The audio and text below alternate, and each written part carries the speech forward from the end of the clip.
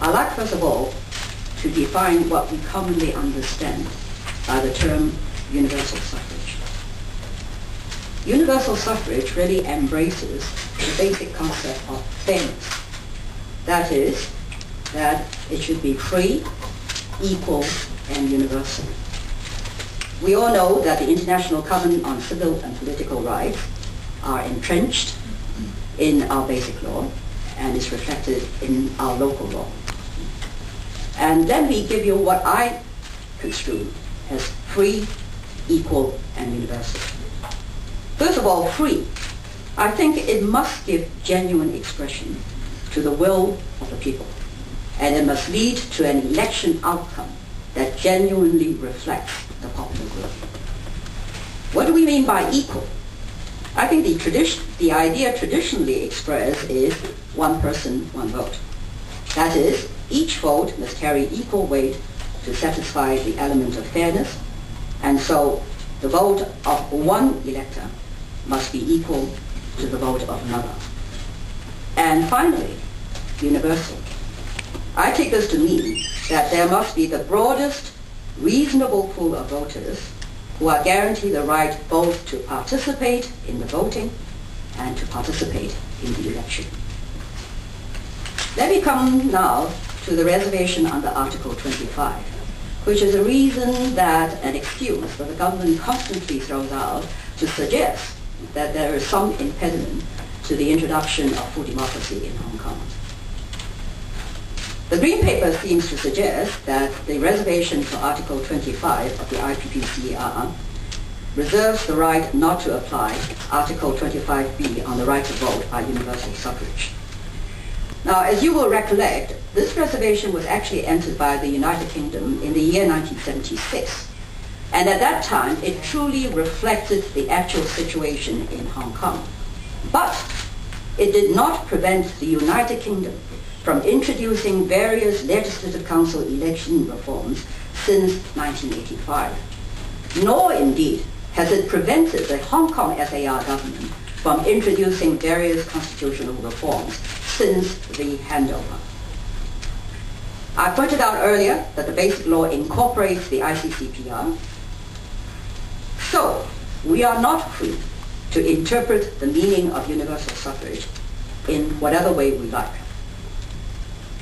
Furthermore, the Basic Law promises Hong Kong people universal suffrage as the ultimate aim. And this promise originates from the Basic Law and not the IPPCR. And so any reservation to the IPPCR is simply irrelevant.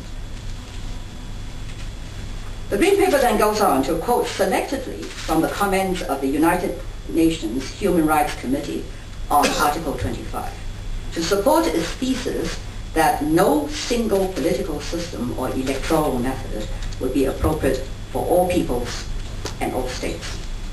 This is a totally misleading statement. What the Green Paper fails to do is to make clear that whatever system is devised, it has to conform with the international requirement of universal and equal suffrage. Let me now come on to the general principles that are set out in the Green Paper. I've already said that the Green Paper comprises a confusing array of options. But to make matters worse, these so-called options is prefaced by a chapter, which is Chapter 2, that is devoted entirely to setting out the so-called principles of design of the political structure.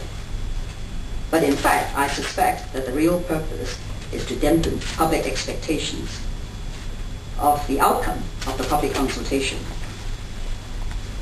For example, in paragraph 2.08 of the Green Paper, this is stated, and I quote, "Given the constitutional status of the Hong Kong SAR, the central government have the constitutional powers and responsibilities to determine the model of political structure of the Hong Kong SAR." End of quote. So it is little wonder, as I had pointed out earlier, that the community feels more and more resigned to the fact that it will not be up to the people of Hong Kong to indicate their wishes, but it will be up to the central government to tell us what will happen.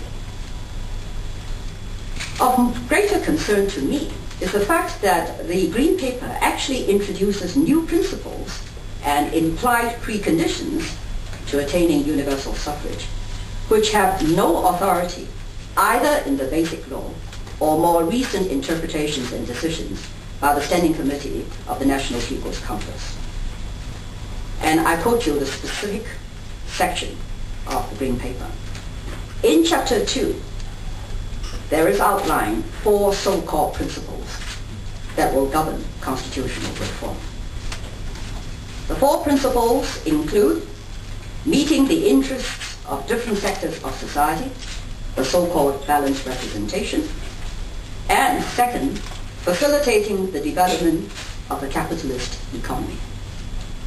Those of you who are familiar with the Basic Law will know that the Basic Law actually enshrines only 2 fundamental principles. The first, gradual and orderly progress, and the second, that it must reflect the actual situation of Hong Kong. No more, no less. So the 2 principles that I have quoted just now have actually no constitutional basis. So why has it been presented as such to the people of Hong Kong? Let me now come out to a very brief analysis of what I believe should govern the election of the Chief Executive and the election of members of the Legislative Council. First of all, I think there is a general consensus emerging that the selection committee for the Chief Executive should be turned into a nominating committee in conformity with the Basic Law. Well and good. I believe that the size of the nominating committee is really not an important issue. Rather, the important thing is the way in which the electorate is going to be formed, whether it has a wide mandate, and in particular, whether there is going to be introduced a screening or filtering mechanism that will prevent the people from exercising a genuine choice. I believe that the guiding principle of the nominating committee must be to support achievement of election outcomes which give true expression to the popular will. It mustn't be a tool for screening out otherwise qualified candidates. The public must be able to choose between the policies and platforms of different candidates. For this reason, in March, I suggested a very simple, transparent system under which potential candidates are required only to receive nominations from no more than 10% of the committee members. So, if the size of the nominating committee remains at 800, candidates need only obtain 80 nominations. There is absolutely no valid reason for setting an artificial limit on how many candidates should be allowed to stand. And yet, that is one of the questions that the people are asked to answer in the Green Paper. As regards the composition and election of members of the Legislative Council, I think we all acknowledge that the fundamental and most difficult problem is what to do with functional constituencies. The first point I would like to make here is to point out that the United Nations Human Rights Committee, in examining a periodic report submitted by the Hong Kong government, expressly stated that the system of functional constituency in Hong Kong is an unreasonable restriction of the right to vote and is inconsistent with the principle of universal and equal suffrage.